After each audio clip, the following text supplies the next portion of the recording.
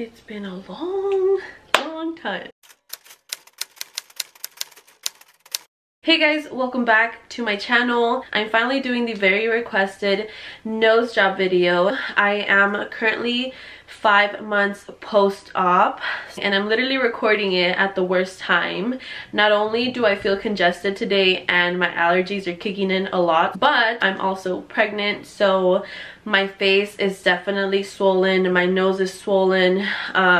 Since the surgery, I have gained around 20 pounds. Not how I wanted to show you guys the after, but I just have to get this video out there. If I miss anything, I'll let you guys know in the description, or you guys can ask me anything in the comments, and then we'll go from there. You guys can't even see, but I'm like moving my hands a lot because I move my hands a lot when I talk. So I am gonna have a lot of before and after videos, a lot of before and after pictures, because believe it or not, some people are like, your nose didn't even look that bad. But looking back at my old nose, I'm just like, oh my god, like it was really crooked, it was really big. Bye nose.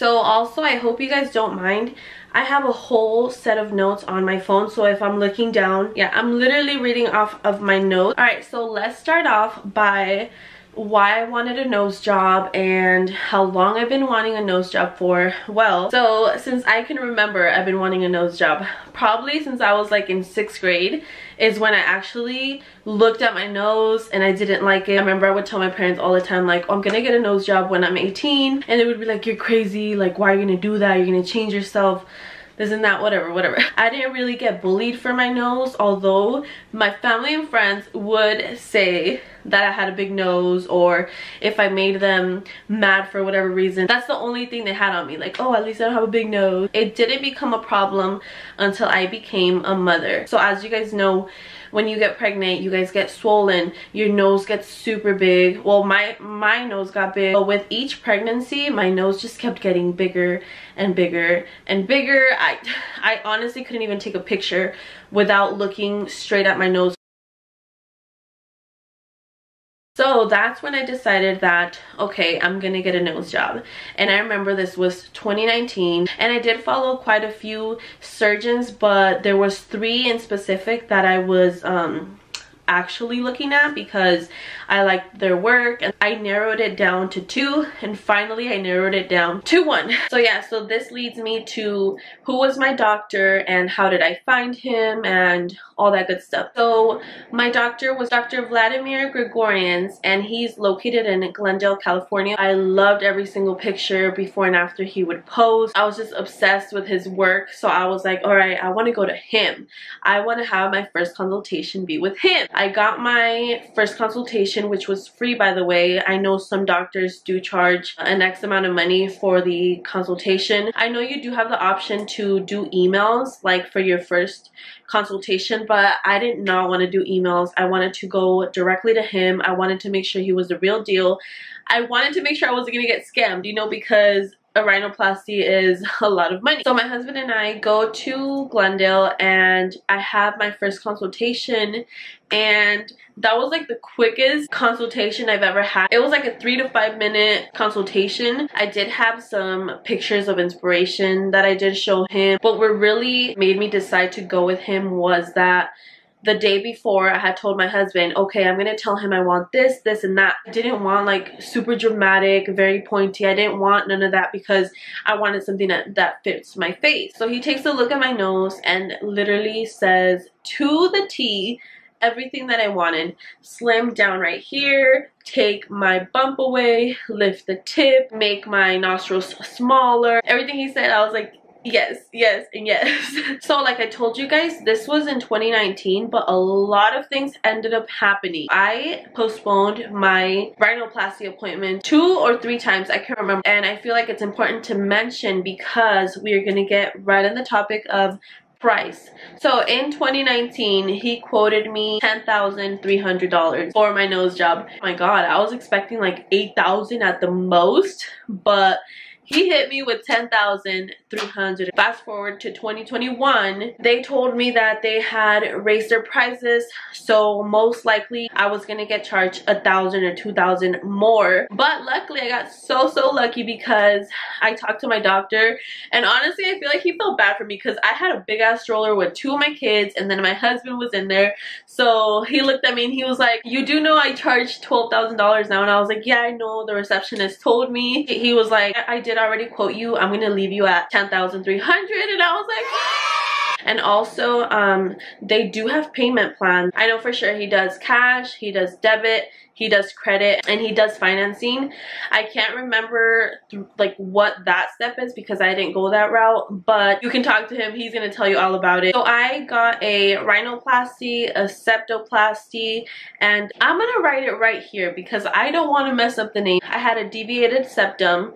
I couldn't breathe for shit, so he had to go in there and open it up and then obviously raise my tip and all of that good stuff. Then I did get a closed rhinoplasty, so I didn't get my incision in the middle and they didn't like lift my whole nose up. I got 2 tiny incisions on the sides of my nostrils and the doctor worked through that, if you know what I mean. So weird. Alright, so we're gonna move on with day of surgery. And I know I'm not gonna tell you guys like what I did before surgery and what they told me to do, but trust me, they do give you a whole paper of what to expect, what to do before your surgery, what not to eat or not to drink, and what to do just to prepare. I remember leaving super early in the morning. It was like 4 or 3 in the morning because my appointment was at 7 in the morning. And by the way, if you're able to choose a time, I honestly suggest you choose like an earlier time rather than later, because the earlier the time, it means that your doctor is up bright and early ready for surgeries, and sometimes they do multiple surgeries in a day, so they might be tired later and like fuck up somehow. Yeah, if you're able to get an early appointment, definitely recommend.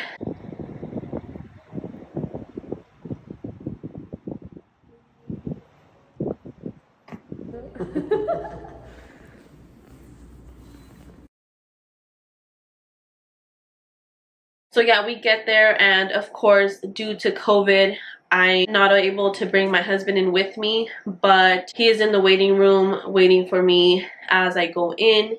And honestly, everybody there is super nice. All the nurses are so nice, so friendly, very encouraging. So I really felt comfortable there. And then I do have footage. They did put me in a room where I changed my outfit. I put on some socks. Before anything, before my doctor came in, the anesthesiologist, God, that's a long word. So that lovely lady came in and she talked to me really quick, told me if I had any concerns about getting put under, and honestly I did. I was a little bit nervous, but I was just praying to God and I was like, Diosito, you got me. You know, please make me wake up from the surgery and please don't let me feel anything. I started dazing off little by little, and next thing you know, I was dead asleep. But you know what the craziest thing was? Right after I saw her and I went to sleep, I literally woke up. I felt like it was 2 seconds later, which I believe the surgery took around 2 hours. But yeah, as soon as she put me to sleep, I honestly felt like I just closed my eyes and I opened them and I was already out of surgery.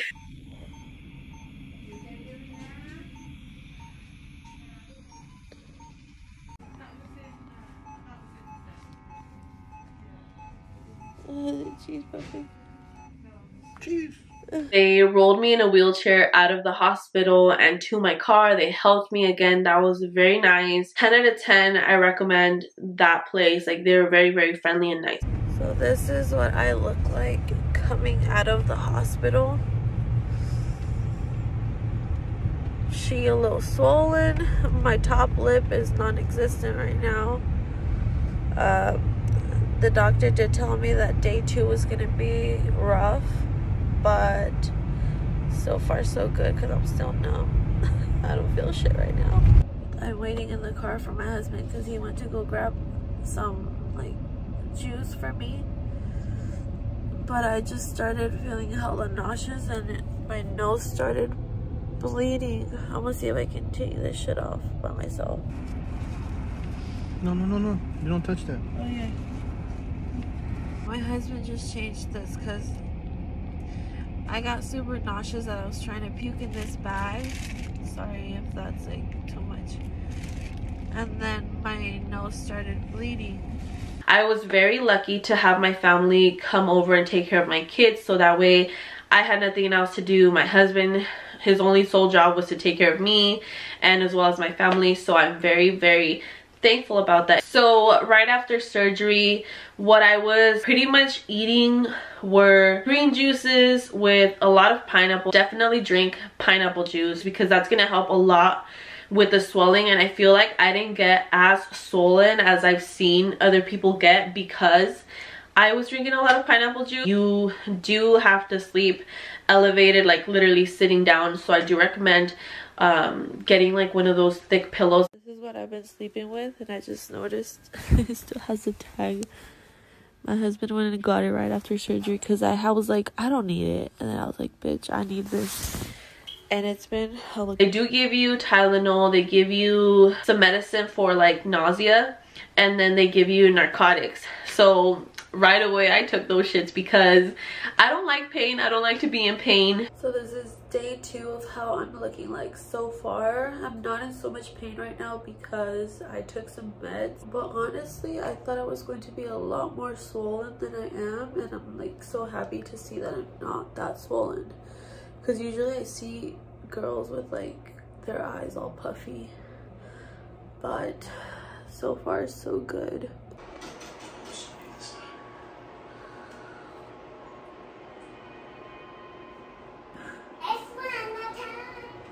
And also during the time that I was recovering from my nose surgery, I had stopped breastfeeding my son, so my boobs were literally this big. And you guys know when you stop breastfeeding a baby, your boobs get so big, and then it makes your whole body just feel weak. You start to feel really bad. So I honestly feel like that made my surgery recovery experience a lot worse. So if you guys are not dealing with anything right here, then your recovery is going to be a lot better than mine. Okay, so now a week after my surgery, it's time to take my cast off, and I was very excited about this day, but I was also very scared because I have heard the worst. Like, this is going to be the worst you've ever looked at yourself in your entire life. You're gonna hate it. I went in there already knowing that my nose was not gonna be how I imagined it, like perfect, you know. I did not expect to look as bad as I actually did. So I do have videos. Again, I'm gonna show you guys, but oh my god, y'all, I'm just gonna tell you guys, please do not be scared because that is not how your nose is gonna look.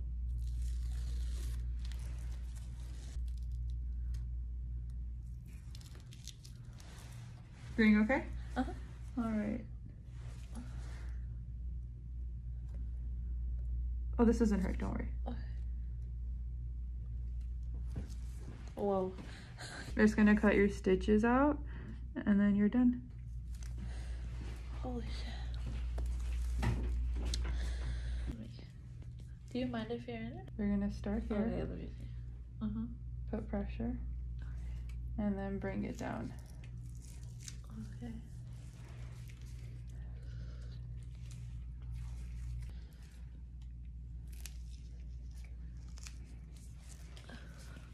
Doing okay? Uh-huh. So you want to put pressure when you're taping your nose, because that's gonna help get the swelling down. So like right there, you're gonna push and then bring it down. We're super swollen. Yeah.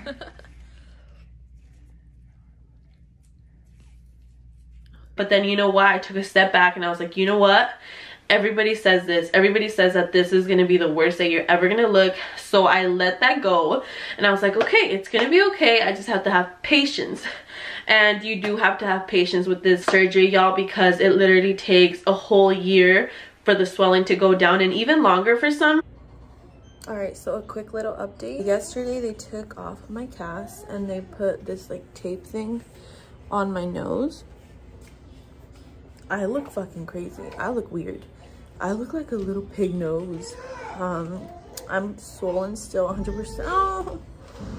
I still can't move like this whole part of my face, including my top lip.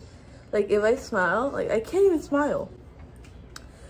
But this is what it's looking like. Within a month, the swelling went down a lot. You would not believe. Even by 2 weeks, the swelling went down. So I was very, very pleased and happy with how the swelling was going down. Day 11.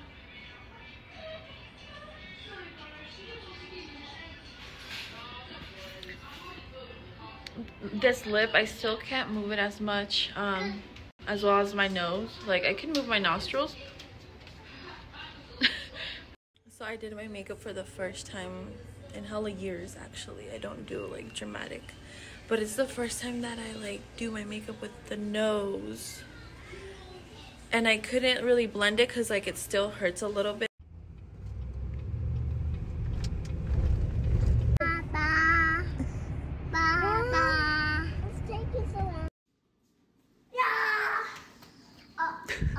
And then I do want to mention, and this is what I talked about on my Instagram stories, and like I said, I have it on the highlights, my nostrils. So this would be the only thing I have an issue with. Right now my nostrils are not symmetrical, so one of them is thicker than the other. Like, let me get close and personal and show you guys, just so you guys can see.